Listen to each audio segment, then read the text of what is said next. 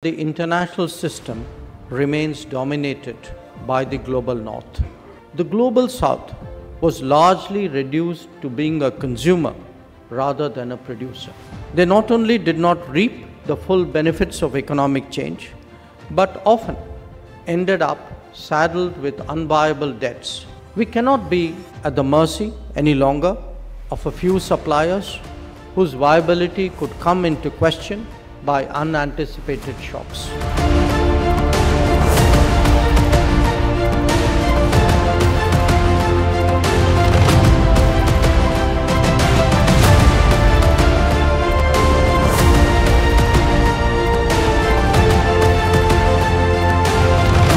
It is, however, an undeniable reality that the international system remains dominated by the global north.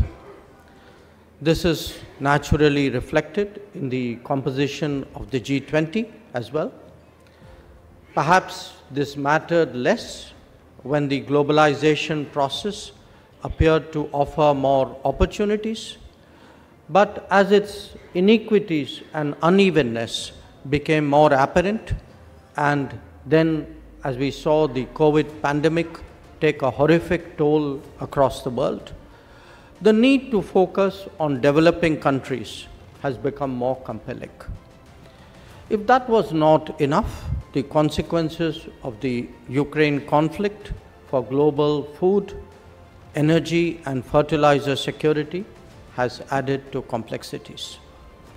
And obviously, trade disruptions, high interest rates and climate events, increasing climate events, have contributed additional factors of stress. The current focus on the global south emanates from the conviction that these are countries that are truly deserving of special care. But equally, these are also societies under exceptional stress, which, if left unaddressed, would become a serious drag on the world economy. Remember, globalization cuts both ways. Till now, the discourse has largely focused on its optimistic facets, but do consider what the implications are for all of us, north or south, of slowdowns in nutrition, in health, in education, in employment, or even in security. And indeed, when the promises of digitization, connectivity, or technology fall short. When India assumed the G20 presidency last December, we were acutely conscious that most of the global south would not be at the table when we meet. This mattered very much because, as I have underlined, the really urgent problems are those faced by them. To discuss their concerns without providing them a fair hearing appeared extremely unfair. And India itself, so much a part of the global south, could not stand by and let that happen. Therefore, Prime Minister Modi decided to convene the Voice of the Global South Summit in January of this year.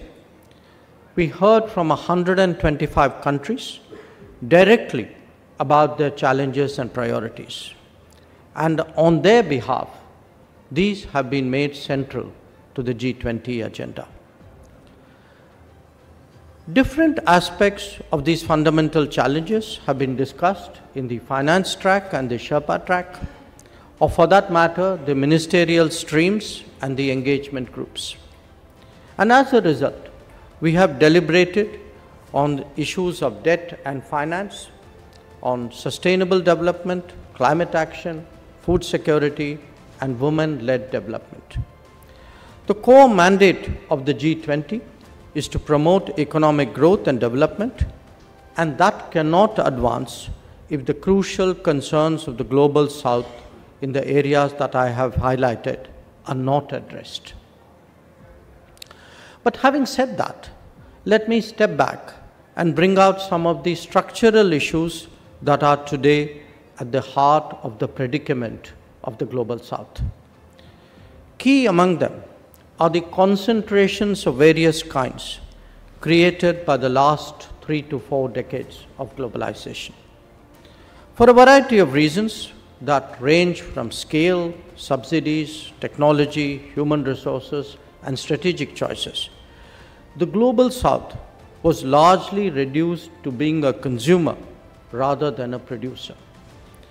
Their contribution very often was to provide resources for manufacturing elsewhere. They not only did not reap the full benefits of economic change, but often ended up saddled with unviable debts emanating from opaque initiatives. This was a gradually unfolding crisis in the making, but one that was accelerated rapidly by the multiple shocks of debt, COVID, and conflict. As a result, the endeavor now is to seek a re-globalisation that is more diversified, that is more democratic, where there would be multiple centers of production, not just of consumption. And that is where business can make a crucial difference. We cannot be at the mercy any longer of a few suppliers whose viability could come into question by unanticipated shocks. This was starkly apparent when it came to health during the COVID pandemic, but it pretty much applies to everything else as well. The compulsion to create more resilient and reliable supply chains is a really pressing one. Its counterpart in the digital domain is driven more by anxieties about trust and transparency. The volatility of the last few years has brought home to us the importance of strategic autonomy. We may talk about seeking a more just, equitable, and participative global order, but at the end of the day, that will only happen when we see commensurate investment, trade, and technology decisions.